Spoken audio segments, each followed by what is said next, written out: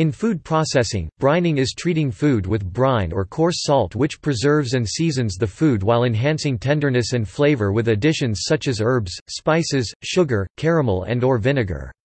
Meat and fish are typically brined for less than 24 hours while vegetables, cheeses and fruit are brined in a much longer process known as pickling.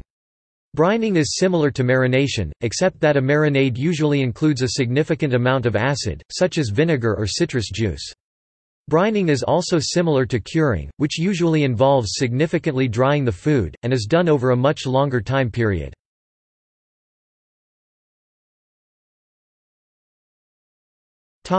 Meat. Brining is typically a process in which meat is soaked in a salt water solution similar to marination before cooking. Meat is soaked anywhere from 30 minutes to several days. The amount of time needed to brine depends on the size of the meat. More time is needed for a large turkey compared to a broiler fryer chicken. Similarly, a large roast must be brined longer than a thin cut of meat.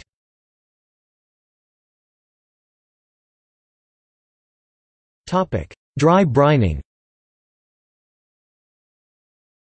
Brining can also be achieved by covering the meat in dry coarse salt and left to rest for several hours. The salt draws moisture from the interior of the meat to the surface, where it mixes with the salt and is then reabsorbed with the salt, essentially brining the meat in its own juices. The salt rub is then rinsed off and discarded before cooking. Food scientists have two theories about the brining effect, but which one is correct is still under debate. The brine surrounding the cells has a higher concentration of salt than the fluid within the cells, but the cell fluid has a higher concentration of other solutes. This leads salt ions to diffuse into the cell, while the solutes in the cells cannot diffuse through the cell membranes into the brine. The increased salinity of the cell fluid causes the cell to absorb water from the brine via osmosis. The salt introduced into the cell denatures its proteins. The proteins coagulate, forming a matrix that traps water molecules and holds them during cooking. This prevents the meat from dehydrating.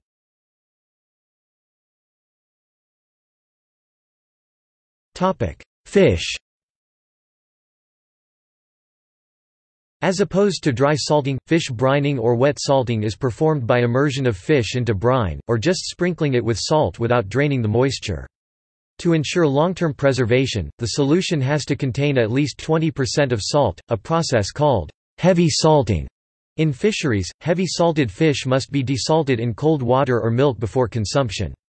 If less salt is used, the fish is suited for immediate consumption, but additional refrigeration is necessary for longer preservation. Wet salting is used for preparation of salted herring, non-gutted, with hard or soft roe, and heavily salted 20% sodium chloride brine, with final product containing around 12% salt. Soused herring, which is gutted and lightly salted 2 to 3% sodium chloride, without roe. Anchovies, which can be immersed in brine or wet salted. After several years, the fish liquefies and can be processed into paste or anchovy butter. Caviar and other types of roe.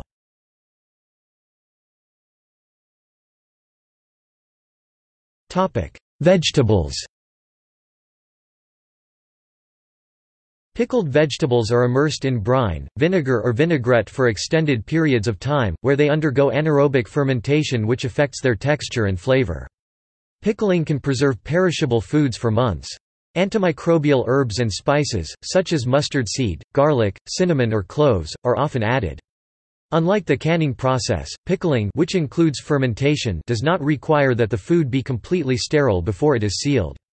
The acidity or salinity of the solution, the temperature of fermentation, and the exclusion of oxygen determine which microorganisms dominate, and determine the flavor of the end product.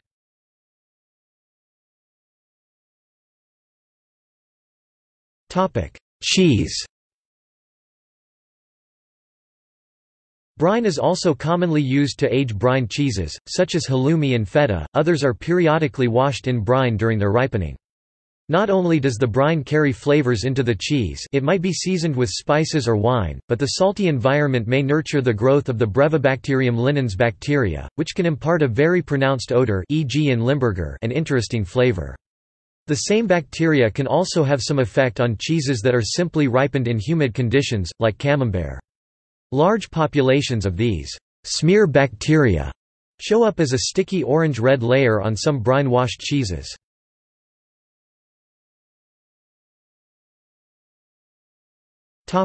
See also: kosher salt, coarse edible salt without common additives such as iodine.